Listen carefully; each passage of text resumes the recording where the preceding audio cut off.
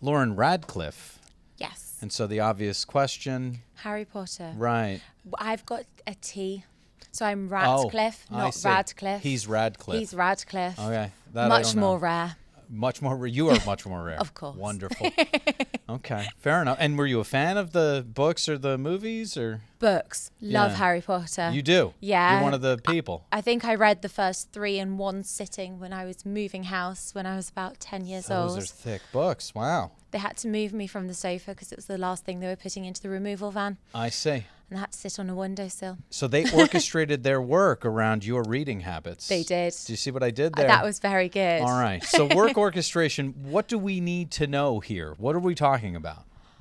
So work orchestration is really our way of focusing the human users on where we want them to focus. Really, it's almost the backbone of our automated process. So we can go away and we can automate as many transactional things as we need. However, there's always this inherent need for people to control things. Sure. So what we really do with work orchestration is we give them a portal, we give them a front end, we give them somewhere to look, so that it works on kind of 2 ways, really. Number one is that they can see where their processes are. They're not having to go to multiple disparate systems to be able to pick out pieces of information.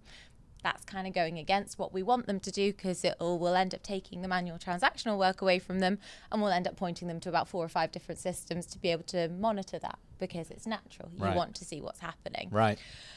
Through a work orchestration system, we point them at one place. We can then show them everything that is critical that we need them to do. So as opposed to coming in the morning, think of your email inbox. You've come in the morning, you've got 100 new emails. Where do you start? Do you start top to bottom? Do you start bottom to top? Do you pick a few random ones out of the middle?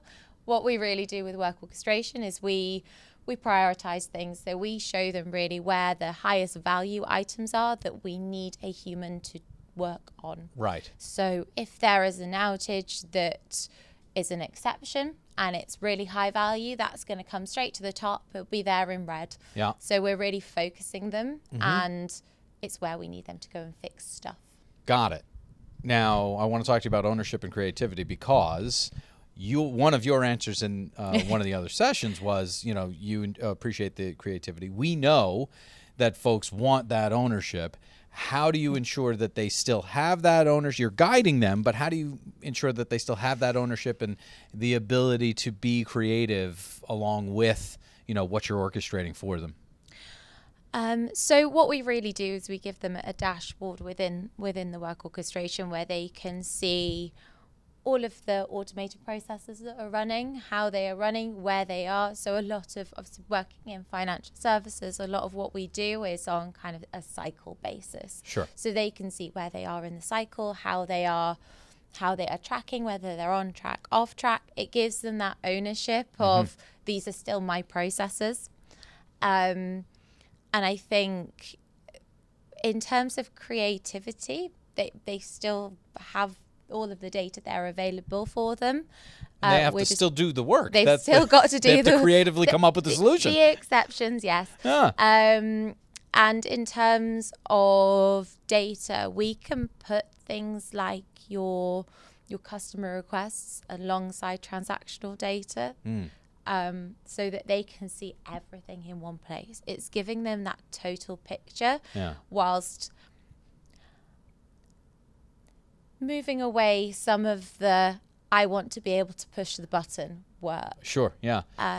So it's really just refocusing them. All right, so we've got ownership, we've got creativity. What are they saying back to you?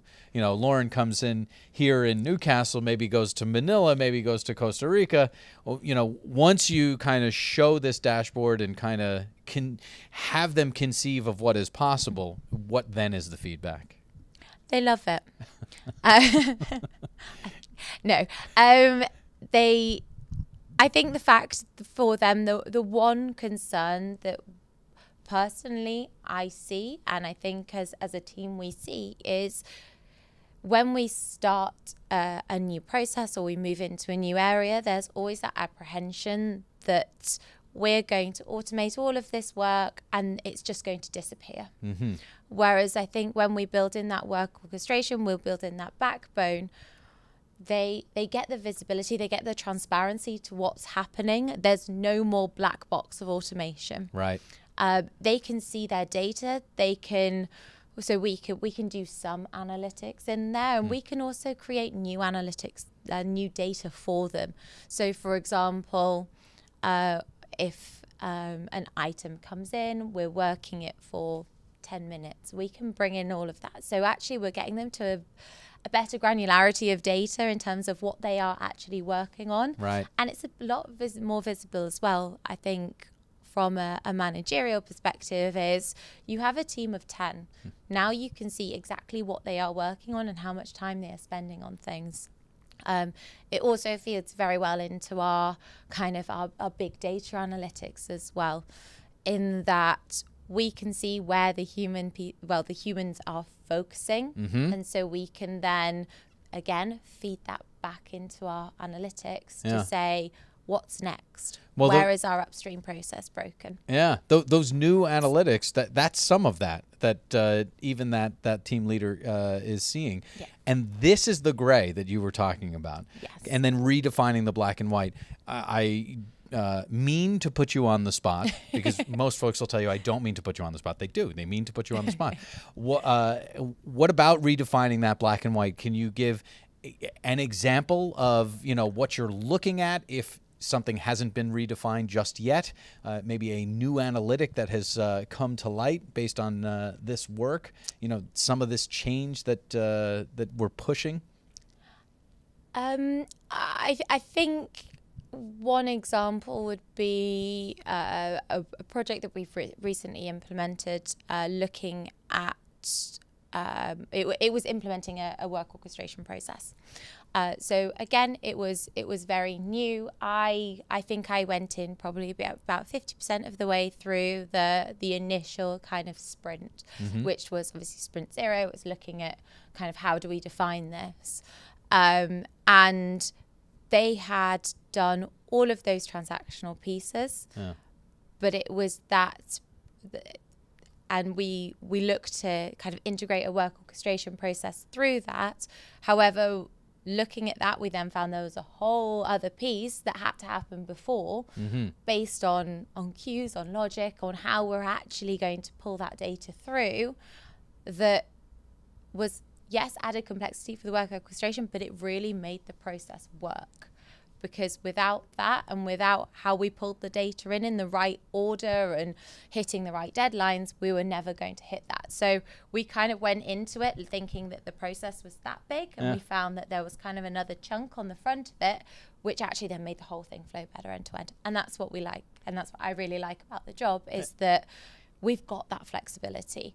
We have a scope, but if something comes up and we think, we could pull that in to actually make the end to end bigger, better, work more efficiently, we can do. There we go. Redefining the black and white. Indeed. Lauren Ratcliffe. Thank you very much. With a T. With a T and an E on the end. Oh.